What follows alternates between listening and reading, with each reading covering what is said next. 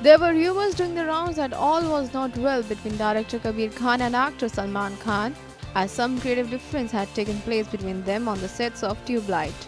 Till now, there is no clarification from Salman Khan, but recently at Jio MAMI Film Festival, when director Kabir Khan quipped with the question, then see what he said. I'm not a superstitious person, but if these reports are there, I'm very happy because these reports were in Ek Tha Tiger and Bajrangi Bhaijaan. So here's hoping they work this time also. Salman Khan and Kabir Khan had worked together in the super duper hit films Ek Tha Tiger and Bajrangi Bhaijaan, and now the duo are coming up with Tubelight, which will hit the silver screens next year on the occasion of Eid.